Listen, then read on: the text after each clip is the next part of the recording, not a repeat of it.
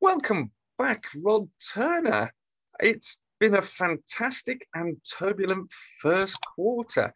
Now, Rod, firstly, would you like to give the audience a sort of helicopter view of who Rod Turner is and what they can expect in terms of your mindset for this interview today?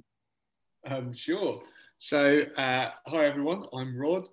I'm based in London and my background was in developments in London up until probably 2014, at which point I started moving to more of a property investment mindset rather than trading and developing and to sell. And also looked a little bit further afield as to where I felt there was going to be some capital growth. And so started doing a bit more in Manchester and Leeds, and now I've got an investment development company, various companies, and we invest all over the UK in various different types of real estate. So yeah, that's who I am and what I do. And in terms of my mindset on the market, I guess I've always got kind of one ear on the market and trying to look forward to it. Like I said, I look for capital growth because I do tend to add physical value to properties, and I seem to make lots of mistakes while I do it. So if I can have some capital growth to back me up and mitigate those, it's always helpful. That's absolutely spot on. And I love, if you don't already follow Rod on social media, when he puts a post out, it really is worth reading. So I love following your posts because they make me think and they challenge my thought process. So keep up the good work there, Rod, and get and follow Rod on your favorite social media because Rod's on most of them, aren't you? I am, yeah. And your details will be below. So the last quarter, I mean, the last time we spoke, I can't remember if you had just completed on your most recent commercial purchase, and or whether it was just about to go over the line. Yeah, I think we probably had just completed. I think everyone thought we were a bit mad because we bought a large commercial site which had a lot of leisure on it, a lot of office space on it, in the middle of a pandemic where offices were, well, at that time were pretty much closed, and leisure certainly was closed. So that was an interesting thing, but obviously we felt that they weren't going to be closed forever, and we're quite excited about really the price at which we bought the site and for what we felt the future value would be. So like any investment, you're investing for the future cash flow, and we felt that was going to be positive. And now we're getting towards kind of everything opening up. We've still got some parts of the leisure that are still closed, but opening on the 17th of May. And that's exciting. So we're looking forward to those opening up. And on the whole, it seems to be doing well. It seems to, rather than the industry, looking at the industry, we were really looking at the asset and what we felt, why it was maybe undervalued at that time. And yeah, I mean, look, touch wood, things are going okay there and going well. So hopefully they continue as things open up and people get out and about doing the things that they like to do with other people. Well, I was going to say it was actually quite a smart investment, shall we say, that you made there, where the thing that you said at the start was about buying at the right price, being able to add value. And I know we've had a chat with one of your business partners in this, Adam Lawrence, and he's given us some fantastic insights. I know I've been following the social media. I mean, one of your leisure rooms does look like some of the places I've been in Ibiza. And, you know, hey, look, I go out clubbing once in a while, guys.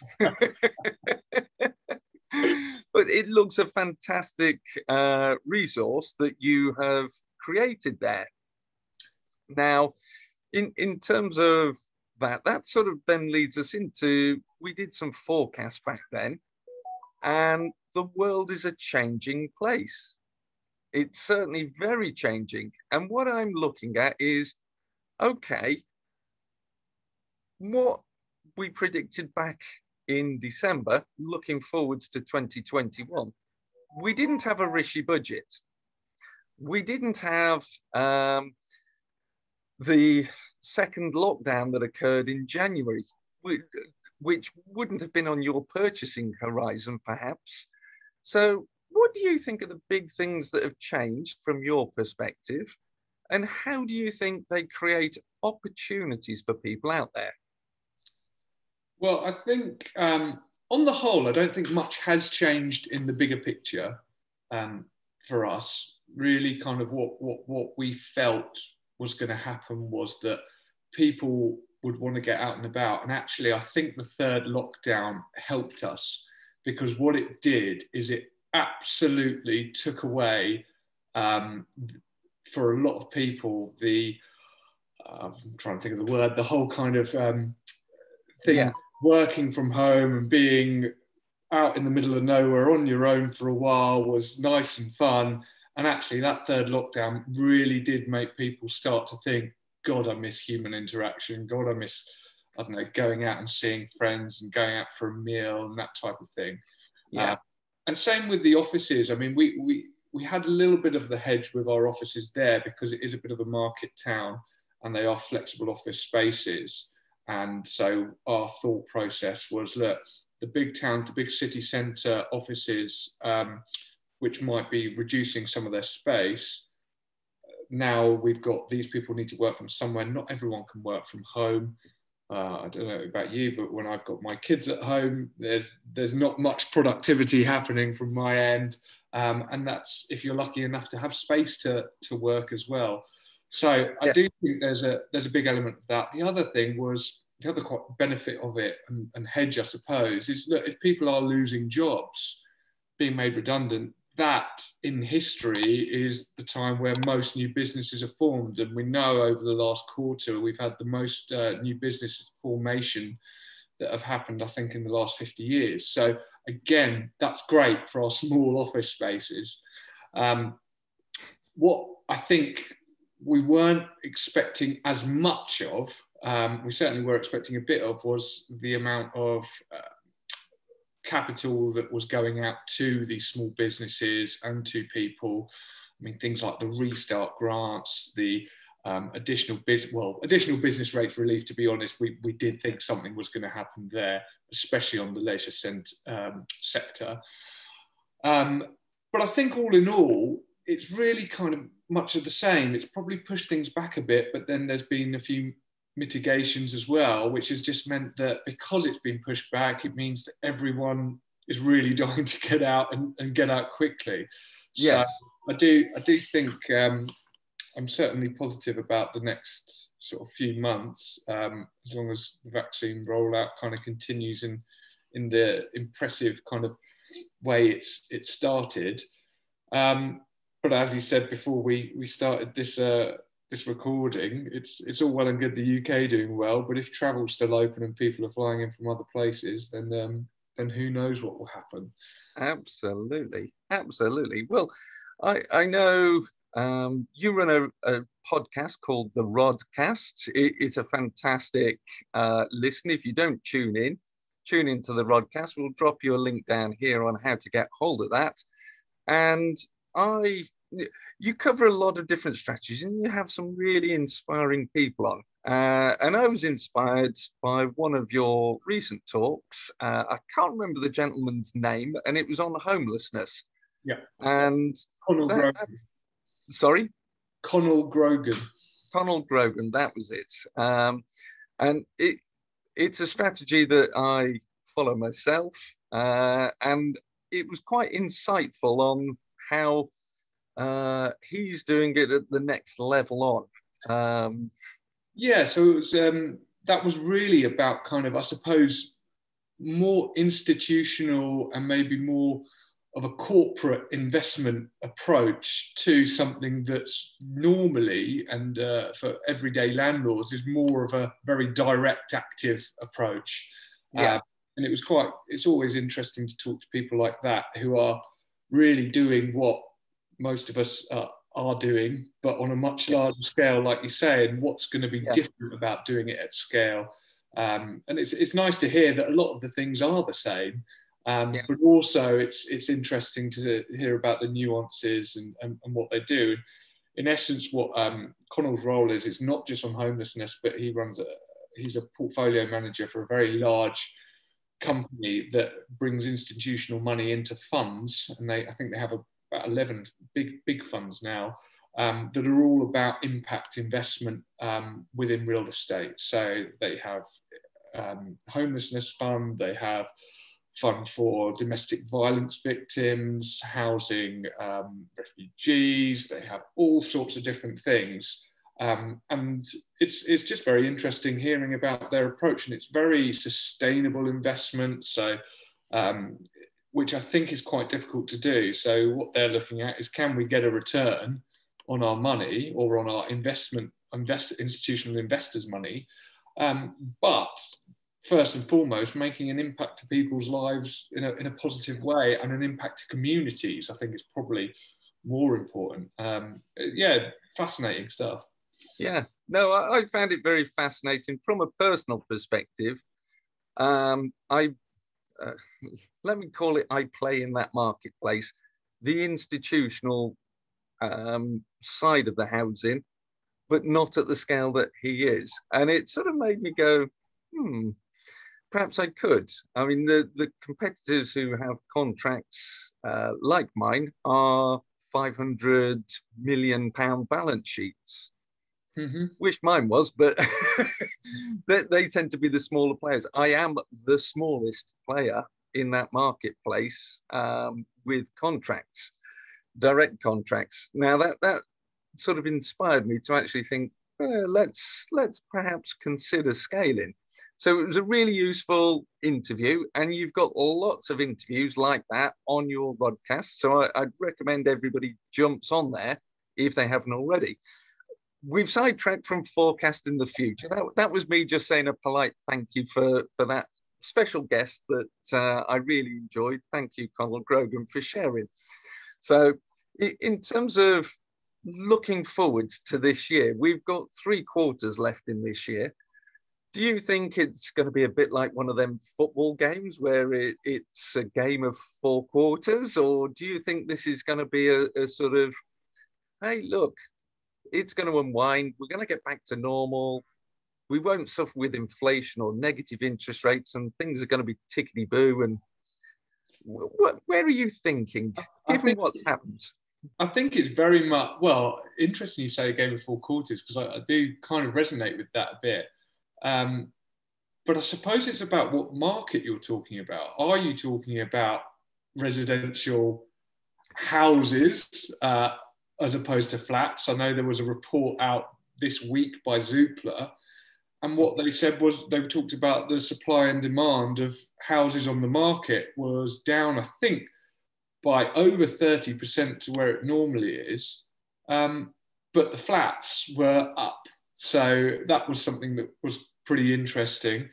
Or are we talking about the market? And again, within that market, you've got different locations that are obviously going to be very different as well. London's very different to the north, for example, at the moment. Yeah. Well, I also read about a post which a business partner of yours, Adam, put out about Newquay. 82% of stuff's flying off the shelf, whereas Birmingham, 82% of the stuff is stuck on the shelf. Yeah, well, funnily enough, one of the other guests on the Rodcast, Fraser Slater, who talks about prime central London, when he was on there, we were discussing he's got some fantastic metrics. And what we were discussing was the difference between houses and flats. And he said he was going to go away and actually do some reporting on that. And he did come back to me recently to show, because we sort of both said, look, it's obvious that houses are doing really well because that rush for space and things like that. But flats are really struggling. And interestingly enough, you look at the new stock to market is also, there's a lot more flats being built than there are houses around that area. And that sort of contributes to the whole supply and demand issue as well. But yeah, look, there's so many nuances to various different markets, and then you've got the commercial, and people talk about commercial as if it's one market, and we know that, look, industrial big sheds behave very differently, or certainly last year, to leisure or office blocks and things like that. And then even with offices, you look at prime central London, yields have never been squeezed this hard before ever. So prime central London offices are currently trading at higher prices than they ever have done before, which seems mad when you read all the reports about HSBC and all these different large sort of corporations reducing the amount of space they want, or reducing the amount of people in the office. And then you start to think, well, is that because desk space is actually increasing, and how is this going to go forward? So, and then you kind of think, well, is this actually to do with returns these institutions and bigger players are willing to take on their money, because they're looking at, well, if the office is typically more of a bond type asset in their real estate portfolio, then what's their risk-free rate against actual kind of government bonds? And it's looking at how those yields are being squeezed against other investment opportunities at the time. And actually, just because you used to get 5% on something, now you get 3%, is that bad? Well, it's only bad if those other opportunities are still out there at 5%. Absolutely. It's the opportunity cost of, isn't it? Yeah, yeah. So, I mean, there's so many different things to kind of think about. So, yes, I would say that different markets, I do think will act in different ways. For example, I think any sort of outdoor leisure spaces, if you've got a nice summer, will be absolutely heaving for the next 3-4 months. And most leisure spaces will do pretty well, I would have thought, for the next few months. But what will be interesting is what happens with business rates when they start to come back in and bite. How will those businesses be affected? I know business rates is always a big issue for us. Then there's other things about this whole thing about where are people going to be working from? Is everyone actually going to do 2 days at home, 3 days in the office? And especially when you're in cities, one of the big barriers to people going into the office is not wanting to be in the office. It's not wanting to get on public transport at rush hour and things like that. And in the summer, you might find actually that's not too bad, because you get a lot more people cycling in and walking and things like that. But what happens in the winter? And so, yeah, there's an awful lot to think about there, I think. But I think you have given us a lot to think about. I mean, observationally, we're talking about the amount of office space, and I was reading some statistics earlier this week, and it was basically saying that the figures of office space committed to last month were only something like 600,000 square feet less than they were 2 years ago, taking out the COVID blip, shall we say. So we're not back to pre-pandemic levels, but it's grown quite significantly. But my observation would be the people who are taking the space are not people who are running call centers or office boxes.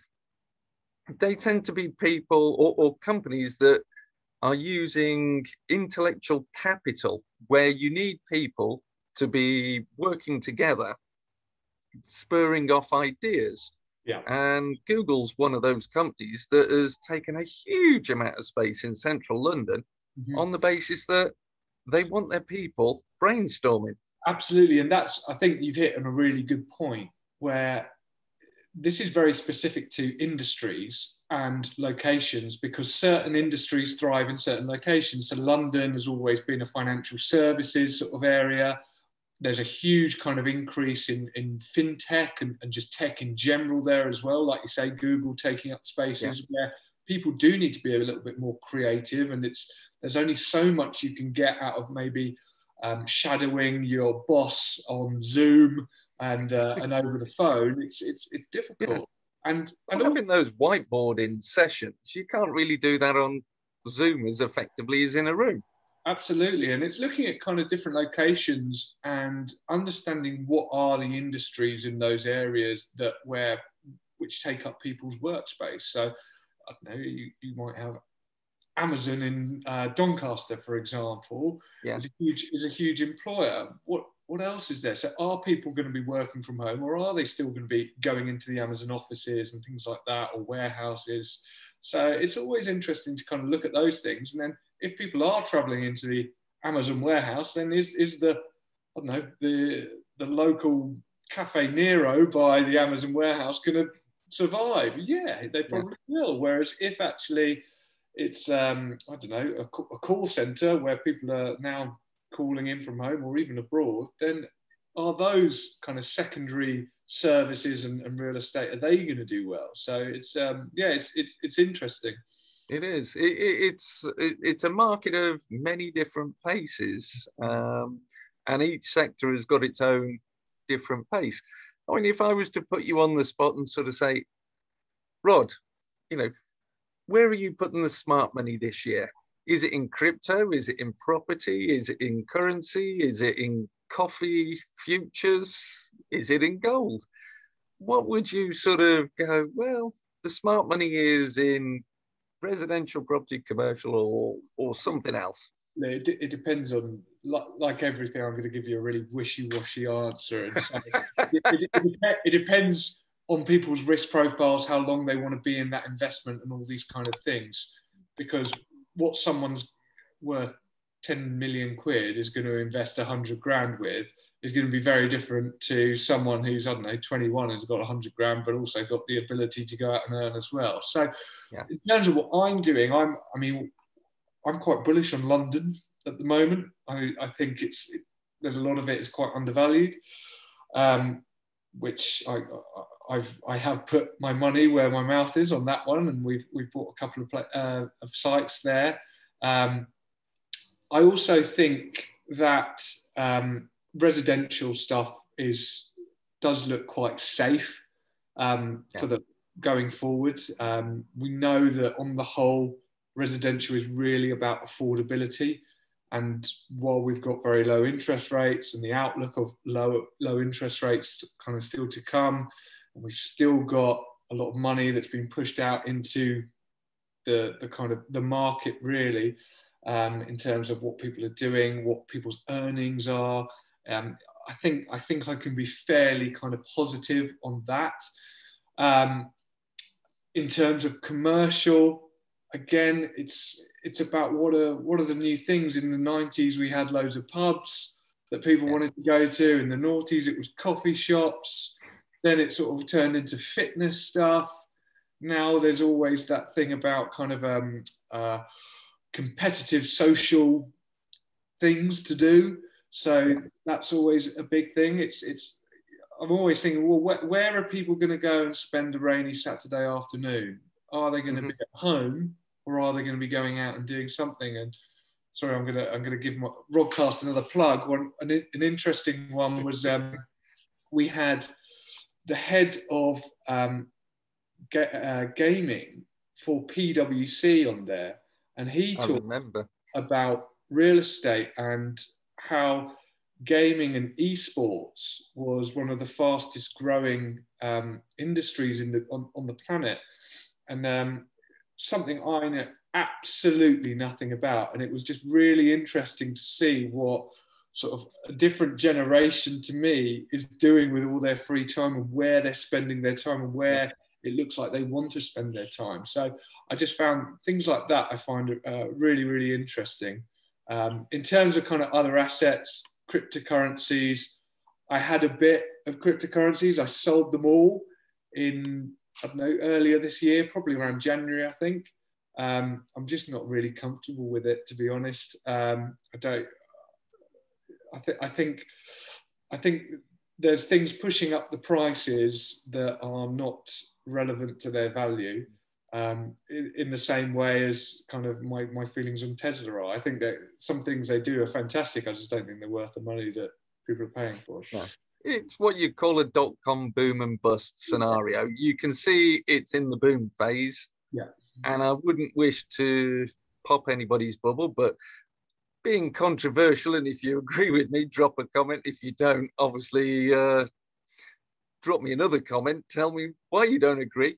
But I think it's a bust that waiting to happen. Everybody's living on the dream that it only goes one way.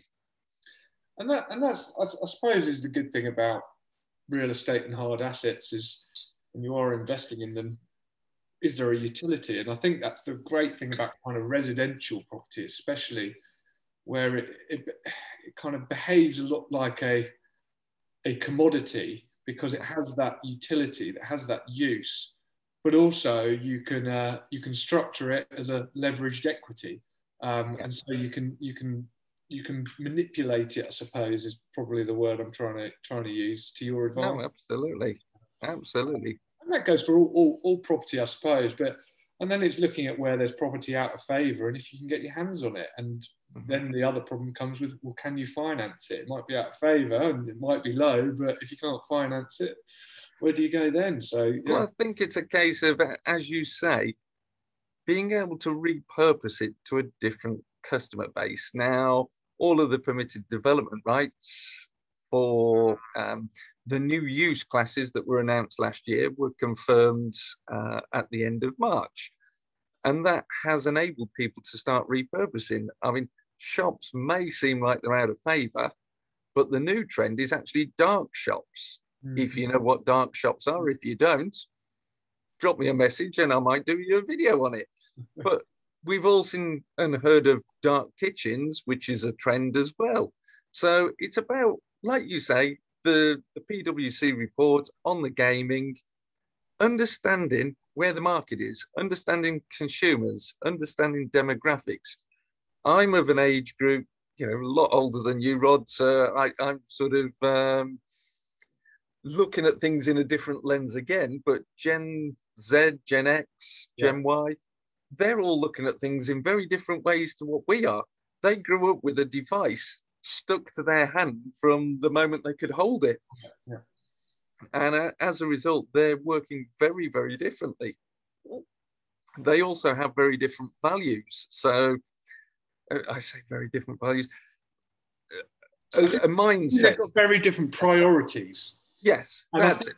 That's an interesting kind of point when you talk about inflation, and where people say, and also affordability, where actually you look at, I don't know, servicing a mortgage at the moment is far cheaper than it's been. Even though you're taking bigger amounts, it's far cheaper than it's been in proportion to the average salary. Yet a lot of younger people don't feel that way, but it's looking at, well, what are they prioritizing their money going on over that? And I was speaking to someone the other day, and we're talking about kind of when I was a kid and you'd go out for a family kind of day, a theme park or something like that. You'd never dream I would never be able to go into the McDonald's and get something. It was always, now you take a packed lunch, sandwiches and things like that. And that's just me and my kids, like, we don't do that because we prioritize the fact that we can go and buy it and it's convenience. And there's so much more emphasis on convenience than maybe other things. And I think that's interesting. Having said that, to counteract that, I kind of think of the British as not good savers, but then we heard in the last quarter report before that it was the most amount of saving happened in credit card debt repayments, but maybe that's just because they've got 150 billion. 150 billion. That's a small amount of money. Now, is that because they physically couldn't spend it because the things they wanted to do and the things they normally prioritise weren't available at that time, or is it because they felt, actually, let's pay off some debt while we're here? So who knows? Yeah, that's an interesting debate. I mean, I know a lot of people who've invested money in their houses because they couldn't go out, so they want to make them better places to live and spend a lot more time. But are we saying we spend 150 billion on Costa Coffee or Cafe Nero, other brands exist, holidays and trinkets and junkets just walking down the high street, or social experiences such as your leisure facility? I mean, I would have thought people just couldn't. I would have thought the answer is we spend more than 150 billion on all those things if you look at the industries. Yeah, definitely. Yeah. So it's interesting. I know some people who've gone overboard on buying from Amazon. So it's a case of trying to sort of rationalize it and say, what is the masses doing, and providing for that need. If you're there providing for that need, you're always going to be in business. Well, it's like looking at a basket of goods, isn't it, on the CPI factors, and what is that, and do people still go out and spend sort of, is it butter and milk and baked beans, or is it now Netflix subscription, gym subscriptions, and it's always interesting. Yeah, you have like the credit card companies that release their reports, don't they? That's right. And they're always quite interesting, but then they don't include a lot of direct debits that come out. So it's always difficult, I think, to come up with what that number is and what people are spending their money on. But I quite like to look at the proportion of someone's salary and what that's being spent on, rather than the nominal amount. And it's always interesting to see kind of food spends, and groceries are very cheap now, but a lot more people go and spend a lot more money eating out than they did before. And so people like to socialize. I think that's we've missed it. We've missed all of that networking, and I can't wait to get back out there and network with everybody on this channel and my peers, and come and enjoy seeing your leisure complex up in Alfreton as well. Absolutely. So, a point, because you co-founded the Boardroom Club with Adam Lawrence. Is there a pearl of wisdom that you can share for the audience today, that you would sort of make people go, wow, Rod's somebody I've really got to follow, and I've got to get into that Boardroom Club? What would you say? Well, I think I've kind of already mentioned it, but one of the things, I wouldn't class it as a pearl of wisdom, it's just more of an observation really that I see people doing. And a lot of people compare investments to either what they've done in the past in a different market, different economic environment, or what other people have done. And I just think that's such a mistake. I think the only thing you should be comparing any investment opportunity to is another investment opportunity available to you at that time. So do you have the funding available for this other one?